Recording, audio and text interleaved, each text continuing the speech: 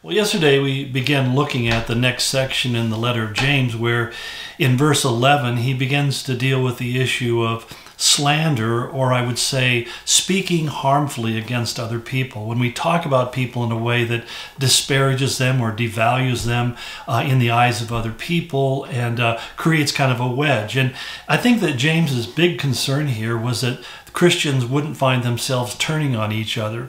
And this can be kind of a delicate and difficult difference to make, because sometimes in the church error comes in, and we find that Paul spoke out very clearly. In fact, he even named names of people who were involved in doctrinal errors, who were distorting the gospel of Jesus Christ. And some Christians have falsely and incorrectly conclude that regardless of bad behavior, we should never say anything. I think most recently we had really, which for me was a very personally devastating a report of Rabbi Zachariah, a man who I greatly admired, and it was discovered and revealed that he was involved in some pretty hideous sinful behavior before his death.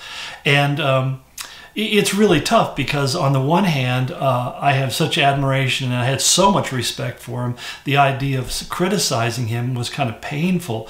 At the same time, we have to be careful that we fail to call sin sin. Someone once said to me, well, he's just human, so he's like everybody else.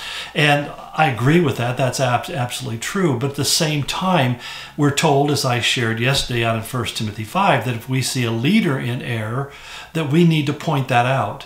Not that we should belittle the leader, but we make it clear that this is not approved behavior. This is not something that should be going on. So we have to correct the person, but we can't condemn them. And that's also why I'd say that people ask me, well, do you think Rabbi made it to heaven? Well, I personally believe he did.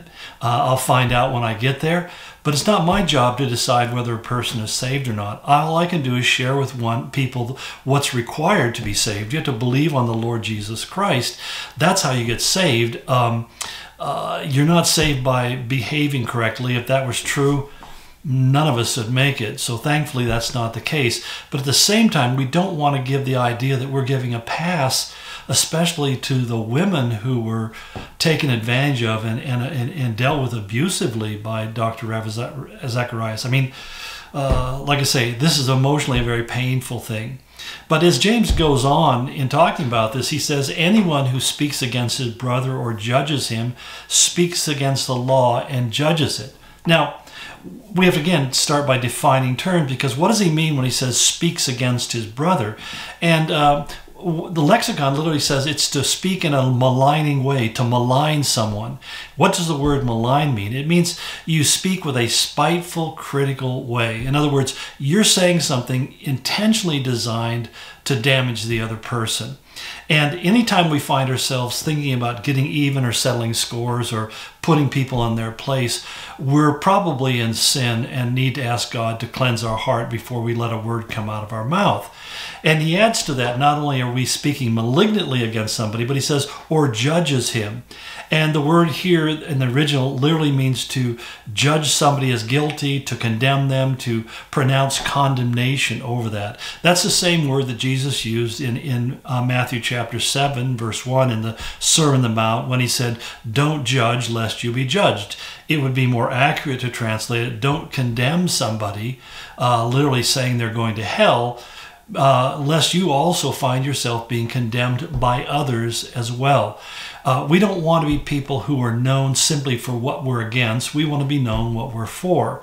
And here again, that whole concept is a balancing act, because if the only thing is I'm for stuff and I'm silent on the things I'm against, that doesn't really help people to avoid error. So when we speak about things, we need to speak about very clearly what we're for, what we're seeking after. But I think we have an equal responsibility also to address the things we're against, so that people can know the difference and they can judge accurately. But again, what James is not saying is that we should care enough about people, or what he is saying is that we should care enough about people that we're willing to confront them when it's necessary.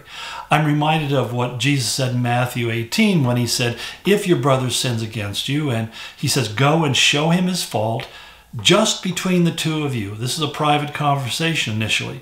And if he listens to him, he says, you have won your brother over. So you've redeemed and restored the relationship. But if he will not listen, then take one or two others along so that every matter may be established by the testimony of 2 or 3 witnesses.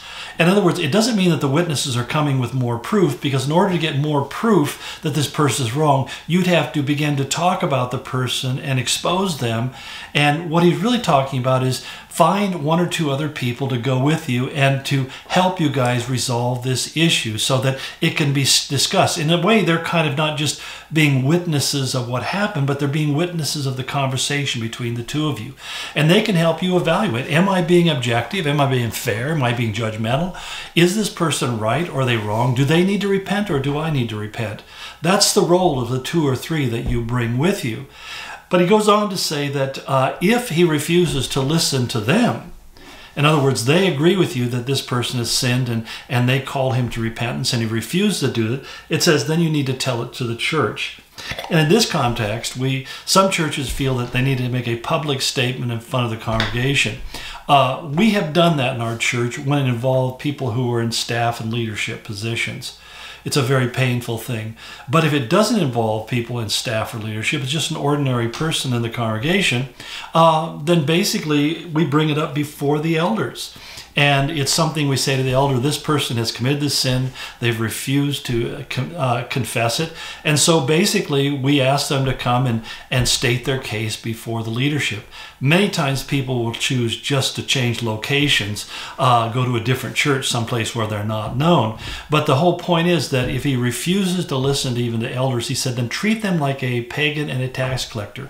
And what does these terms mean, pagan and tax collector? A pagan literally means somebody who is not saved, doesn't know God, doesn't know the Word of God, has no regard for the things of God. You should treat him as somebody who basically doesn't believe the gospel. And that's not a judgment of whether they're saved or not, but recognize you no longer look at them as a brother or a sister in Christ because their behavior has betrayed that. Or he says the tax collector, which tax collectors were Jews who had collaborated with the Romans against their own Jewish brethren. They're traitors to their own nationality.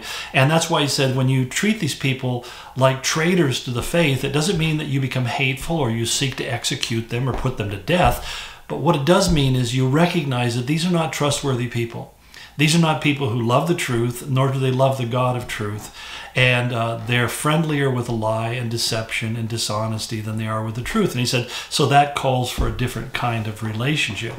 Well, how am I supposed then to relate to them? And that's where Paul says in Galatians 6:1, if someone is caught in a sin, you who are spiritual should restore him gently. And so the goal is to restore the person who has transgressed, not to destroy them.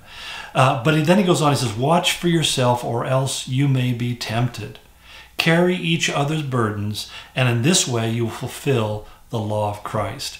Well, again, we're well out of time, but I invite you to join with me tomorrow as we pick up this conversation, because I'd like to talk more about this passage in Galatians 6:1. I think it has a lot of important things to say to us. God bless you and go in his wondrous grace.